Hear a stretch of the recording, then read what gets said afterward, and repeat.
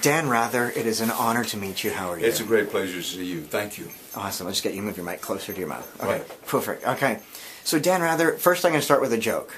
And I wanted to say, Dan, would you rather? Has anyone ever done that one with you? No, you know, that's the first time to do that. Really? Yes. Would I rather be in Toronto or Montreal? Toronto. Oh, wait, you're not asking me. No. That was a joke. Let me, you know what? First of all, the book is amazing. Congratulations. Thank you. I want to find out from you. When you look at news stories now that involve things like Snooki, or Jersey Shore, or crazy stuff like that, do you look in the mirror and go, thank God I'm not in this news business anymore when people like that are making headlines? I never think that. You know, first of all, I'm still working, and thank heaven, I have a great passion covering news. But look, here's what's happened, that entertainment values have overwhelmed news values. Entertainment values are important. You know, I can laugh and joke about Snooki or something else that's entertainment, Kardashians or Paris Hilton. But we shouldn't confuse that with what I call real period, hard period, news period. It's basically there for entertainment.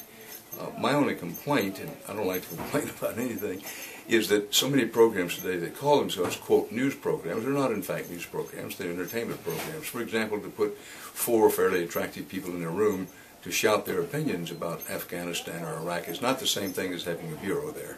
Now, do you ever watch the news when you're at home in bed in your pajamas? Like, first of all, do you wear pajamas, like onesies or something? Nice. I do. You're watching the TV and you're watching a news guy. Do you ever go, oh my God, did he really say that? I could do better than him.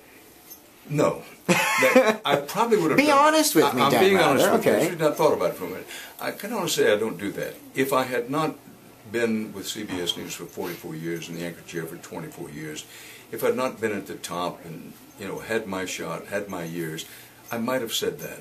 But now, I don't find myself saying that. I sometimes wince and say, wow, I wish I could talk to him or her because they're doing something that I think would turn the audience off. But I don't find myself, I'm not the kind of person, number one, that envies other people.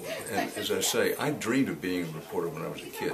Everybody else wanted to be Dan Rather, did you ever think that a veteran news guy like you, legendary, has interviewed everyone? If God had a better publicist, you would have interviewed God.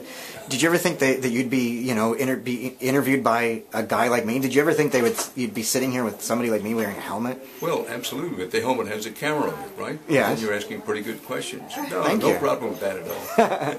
Now, okay, a couple last questions here. The Family Guy skit on you. Did you ever see that Family Guy skit, the cartoon? Yes, I did. What'd you think? Well, I loved it, partly because my kids, I have a daughter and a son, partly because they loved it. They saw it when it first came on the air and they said, Dad, you got to see this thing. When I first saw it, we broke out laughing. I loved it. Because you don't mimic that? I can't whistle when I talk, so... Okay, last two questions here. Right. Okay. Sure. Sorry, last two questions. Time police are here. Okay. When you're at home, because you've been married for how long? I've been married 55 years. Do you ever do, like, the news voice to your wife? Does that drive her nuts? Because I know when I do radio voice with my fiancé, it drives him crazy. No, we passed that a long time ago. But when we were first married, I was doing play-by-play sports in addition to news.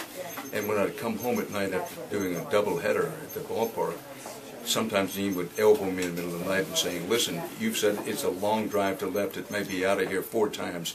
Can you at least have another dream?